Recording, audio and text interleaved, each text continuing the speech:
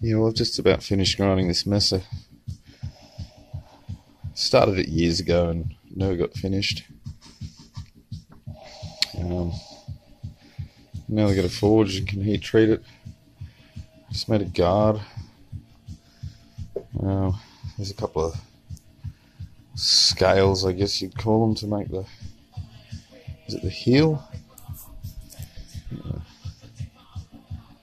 Whatever section of the knife that is. I mean, this is not going to be a strict historical reproduction. It's just a